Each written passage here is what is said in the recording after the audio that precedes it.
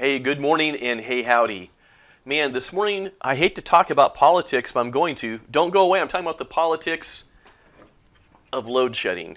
And there's some politics involved there. But first of all, click like, subscribe and follow. We've got some great conversations coming up. And man, we've been talking about generator-related topics. And today we're talking about, again, load shedding. This is the 50 amp Generac smart management module. I just call it the load shed module. And we want to talk about this, but also load shedding with your generator just overall, because it's a thing. And so why is this a topic? So, latest code cycles, if you go to Article 702, which is optional standby systems, meaning what we're talking about today is residential generators not required, like would be required for a hospital or a public utilities facility, something that by law they have to have. This is something that Mr. and Mrs. Homeowner said, hey, we are tired of having our power go out, blah, blah, blah, we want a generator. So here you go, Article 702. So here's the change, and this got stricter, and this is where the politics comes in. So you have to have automatic, when we have automatic transfer switch or transfer equipment, we've got to either size that generator to handle the entire load, which when you do a residential load calc is going to be a big number, or have a load management system that will automatically manage the connected load. The standby source will have a capacity sufficient to supply the maximum load. They'll be connected by the management system. So we got all these load shed modules. We can either have a gigantic generator because we're trying to do 100% of all the air conditioning units, the pool pump, all of it, or we can say we'll employ something like this, a load shed module, that will, as the load gets higher on the generator, will shut some of these loads off and allow us to keep the size of that generator a little bit more manageable. And so here's where the politics comes in.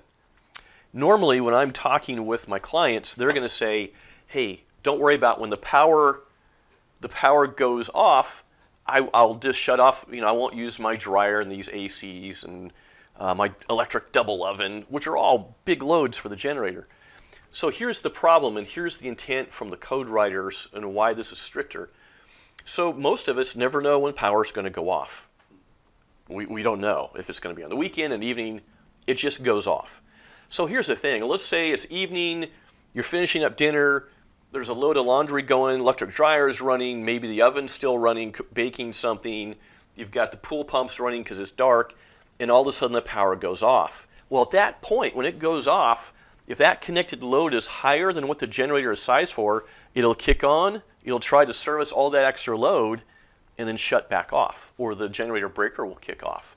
Well, at that point, you no longer have an automatic, your power's not coming on. Now, here's the same scenario. Let's say you're gone and there's a bunch of extra loads running, okay? And you live in a climate where it gets super cold and your pipes might freeze if power goes off. So you're out, generator tries to kick on, goes back off, and now the house heat and stuff doesn't work. So that's the intent of not knowing it being automatic. They want to make sure the generator will come on like it's designed to.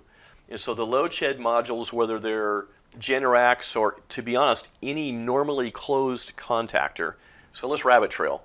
Some of you may not know. So let me show you the guts of this, and I'll show you one of these contactors. So, hang on. So here's a contactor. So basically, this is a magnetic set of contacts, and if, here, let me grab a pen.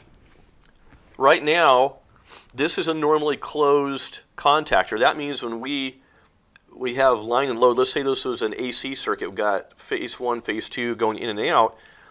This contactor, when these 2 points right here get energized, it will open, it'll disconnect. Most of us are used to contactors that are normally open, and when the coil is energized, it will close. Okay, we use it to turn off. So this is the opposite, because we want, in this situation, for this load to continue to run.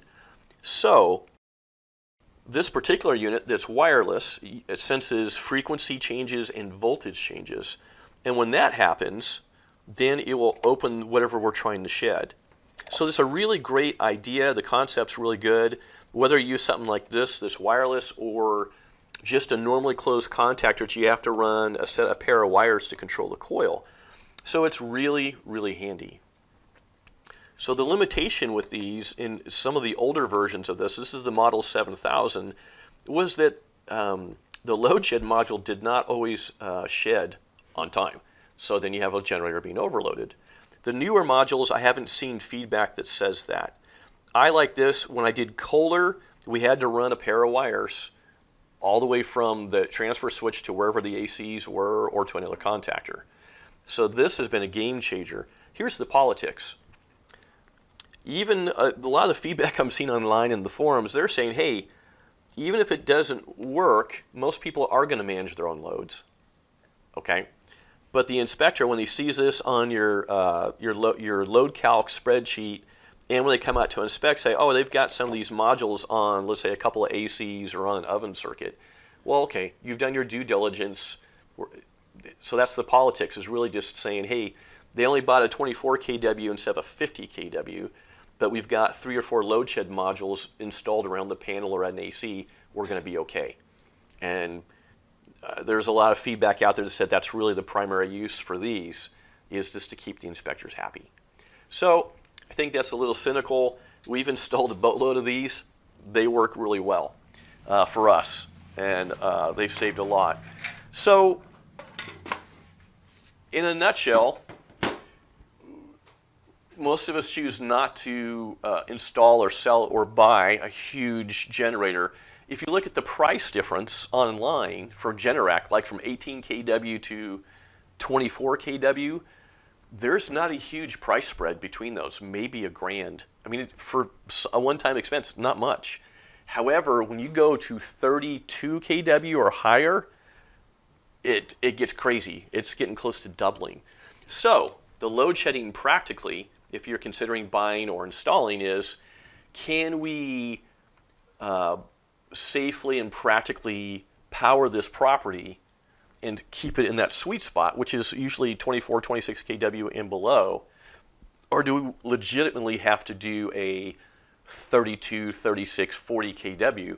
So the other thing for some of you who may not know this, once you go above, in most brands, 32 and above, you're getting into a liquid-cooled generator. This is a monster generator. Now you're talking about something that's the size of an old Volkswagen versus a 24 kW that's basically 2 by 3 foot by 2 foot tall. It's basically an ice cooler, you know, an ice chest. So everything, once you go over that magic number of around 30, 32 kW, everything gets bigger, more expensive, logistically harder to support. Okay, not impossible, and we've done at least one 32 that we had to use the crane and all that to set it because it was a beast. But the practical part of these load shed modules is that you can keep your size down, you can manage the loads, you can also prioritize the loads as far as when they shut off. I'm interested to see what your feedback is. What have you guys found, for those of you who have used this or some version? I've used this and just a large normally closed contactor.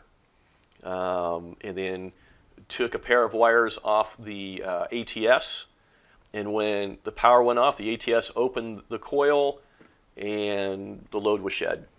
So what have you guys done? Have you managed loads? I'm curious. And then again, like I said, any feedback on this particular unit? What's your experience?